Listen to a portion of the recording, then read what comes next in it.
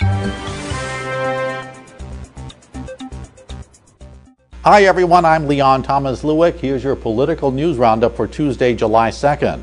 The pressure to leave office is mounting on Egypt's President Mohammed Morsi. A crowd estimated at up to 1 million people crowded Cairo's Tahrir Square for what was by and large a peaceful demonstration against Morsi and calling for new elections. The country's military joined that call this week, turning its back on Morsi and saying that if its demands are not met by Wednesday, it will impose its own roadmap for the future. Morsi rejected that call, setting up a showdown tomorrow. A United Nations spokesman called the situation in Egypt extremely tense and urged all the involved groups to negotiate. The scene was Dar es Salaam, Tanzania today, as former President George W. Bush joined President Barack Obama for a solemn ceremony. The presidents joined in a moment of silence at a monument for the victims of the 1998 U.S. Embassy bombing in that African country. That bombing, along with another embassy bombing the same day in Kenya, were attributed to al-Qaeda and its then leader Osama bin Laden. Together, the bombings killed 224 people, including 12 Americans. The event marked the end of President Obama's week-long visit to Africa.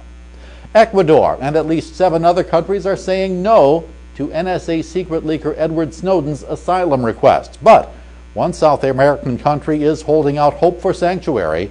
Venezuela's President Nicolas Maduro told reporters in Russia that his country has not received an asylum request from Snowden, but he said the former systems analyst told a great truth in an effort to prevent wars, and he deserves protection under international and humanitarian law.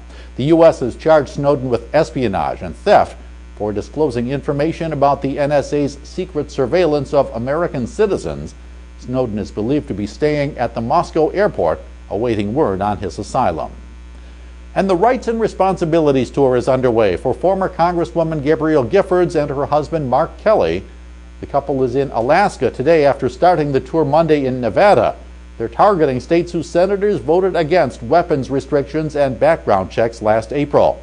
The couple presents themselves as gun owners and supporters of the Second Amendment.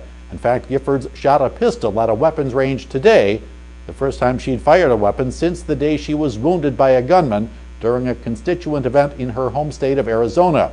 Their advocacy group, Americans for Responsible Solutions, was formed in the aftermath of the Sandy Hook Elementary School shootings last December. That's your political news roundup for Tuesday, July 2nd. I'm Leon Thomas Lewick. Stay logged on to rttnews.com for the latest political, economic, and stock market news from around the world all day long.